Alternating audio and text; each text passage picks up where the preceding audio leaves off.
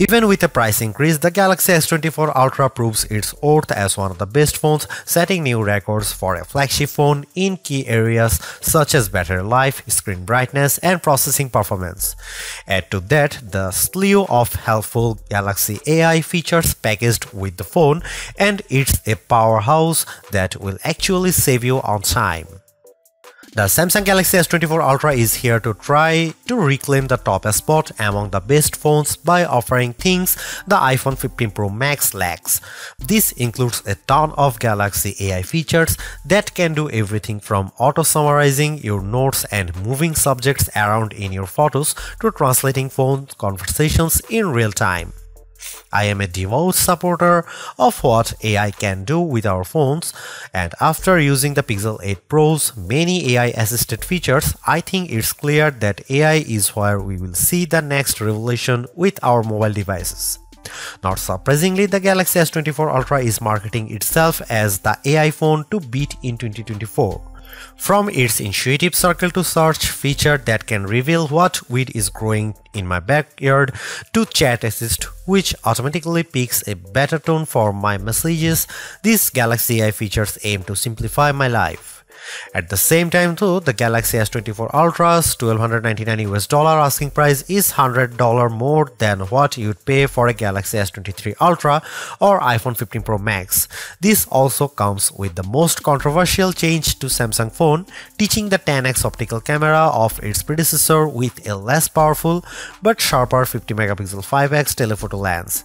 Usually I expect longer telephoto ranges with successive devices, so Galaxy AI will need to prove that software can make up for the apparent lack of major hardware upgrades. In my Galaxy S24 Ultra review, I will dial into the practicality of the phone's new Galaxy AI feature, assesses how its new cameras compare against its predecessor and rivals, find out how long its battery lasts, and ultimately determine if it's worth the money. Pre-orders for the Samsung Galaxy S24 Ultra are available right now with its general release date set for January 31. The $1,299 starting cost of the phone comes with 256 GB of storage, while upgrading to the 512 GB or 1 TB models will cost $1,419 and $1,659 respectively.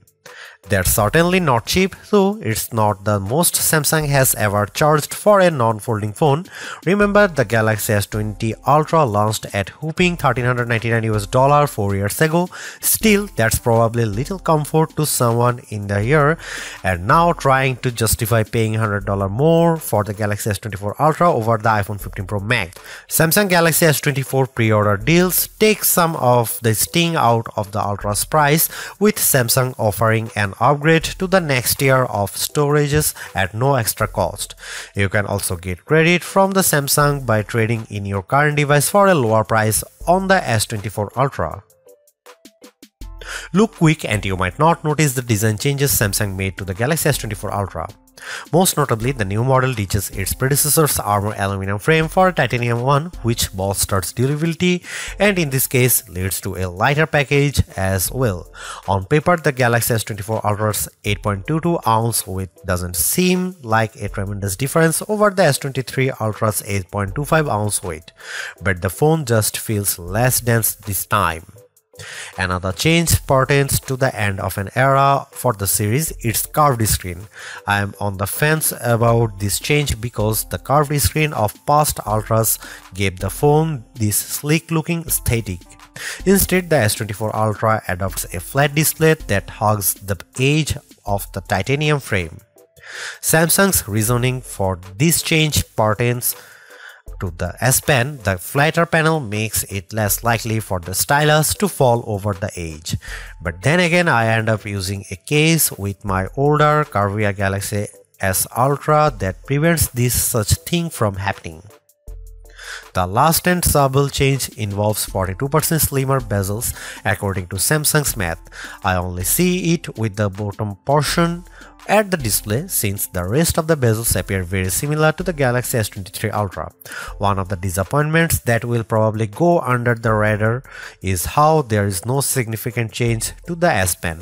I was really hoping for Samsung to add something new to the fold here, seeing that the S Pen is one of the features that makes the Ultra distinctively different from everything else. Overall, I don't love or hate the design, but at least there are far more color options to choose from versus other phones, like the titanium violet version of my review unit.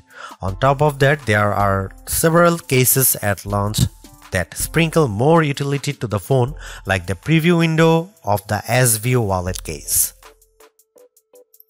Over the years, I have been less concerned about the resolution of a flagship's display, mainly because today's QHD Plus resolution is more than adequate. That's exactly what the Galaxy S24 Ultra is packing, a 6.8-inch QHD Plus dynamic AMOLED 2X display that is rich in detail, offers outstanding viewing angles and vibrant colors that makes YouTube trailers like Furiosa jump out at me as I watch it. But of course, all that wouldn't mean much if the new doesn't beat its predecessor in the brightness department. Samsung's no different with the Galaxy S24 Ultra, which the company claims to have a rated brightness of 2600 nits. I am never one to believe the hype because these ratings often don't reflect their true-to-life behavior, which is why I place more emphasis on our actual testing. This is where it gets interesting because the Galaxy S23 Ultra reached a peak brightness output of 1225 nits. In our display benchmark testing, it's an improvement to 1353 nits with the Galaxy S24 Ultra in our testing when displaying HDR content. That's fantastic, and I didn't have any issue watching YouTube clips or playing my mobile games outside with direct sunlight beating down on me. Samsung kept the S24 Ultra's display refresh rate to 1 to 120Hz, which is what I expect from a flagship today. Still, Samsung missed an opportunity to increase that refresh rate to perhaps 144Hz to further differentiate itself. Without question, the biggest controversy circling the Galaxy S24 Ultra centers around Samsung's decision to ditch the 10x optical zoom camera of the S23 Ultra for a 5x optical one. That one key spec will cause people to think the new camera setup is technically inferior, but bear in mind that Samsung trades in the optical range for a higher resolution sensor, a 50 megapixel sensor instead of a 10 megapixel one to be specific. The Galaxy S24 Ultra remains a formidable camera phone consisting of a main 200 megapixel camera boasting 60% larger pixels, a 12 megapixel ultra wide camera, a 10 megapixel telephoto lens with a 3x optical zoom, and that new 50 megapixel telephoto camera with a 5x optical zoom we mentioned above. That camera can still offer 10x zooms by taking a picture and then zooming in as the resolution drops to 12 megapixels. Samsung says that this approach on the S24 Ultra can deliver the same optical quality performance as its predecessor, which doesn't surprise me. We have seen this executed on other phones with excellent zooming results like iPhone 15's 2x telephoto zoom. Before I detail the new telephoto camera and whether Samsung made the wrong decision, I will explain how this phone other cameras perform under different situations along with side-by-side comparisons against the S23 Ultra and iPhone 15 Pro Max.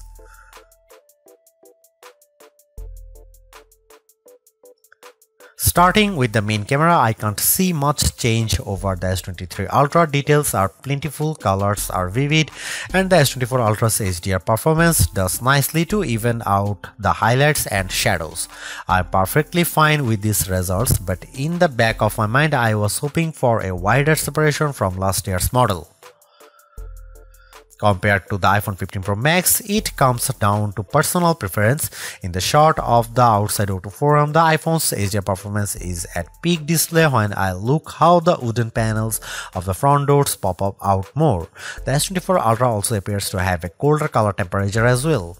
Here are some camera samples and you can see it.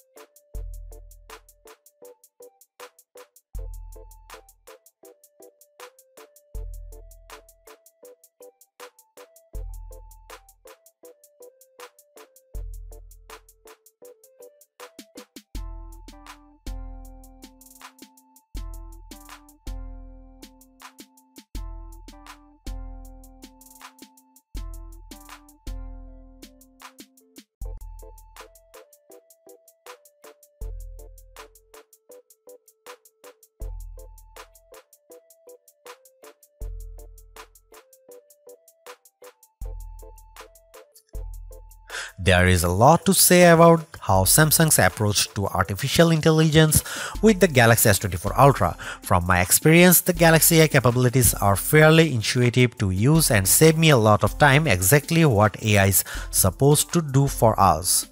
Features such as circle to search, generative edit, instant slow-mo, and note assist all feel polished, while others such as live translate could benefit from more machine learning. Regardless, the Galaxy S24 Ultra proves that AI is here for the long haul. Yet I am a little disappointed that the Galaxy S24 Ultra camera performance doesn't have the same dramatic improvement I have seen from past updates. Samsung's choice to drop the 10x optical camera for a 5x one is the most glaring and controversial change, a downgrade I hope doesn't happen ever again. But despite this, the S24 Ultra has marked improvements to its processing power and battery life, two key areas I look at with any phone. The Galaxy S24 Ultra is not just better, it sets the benchmark for all other phone releases in 2024. Knowing that the increase in price to $1,299 does complicate matters a bit, given that I feel the majority of its AI features are practical, combined with its performance and battery gains, it's still worth getting the Galaxy S24 Ultra if you are in the market for a super phone or upgrading from a handset that's a few years older. Thanks for watching, see you in the next one.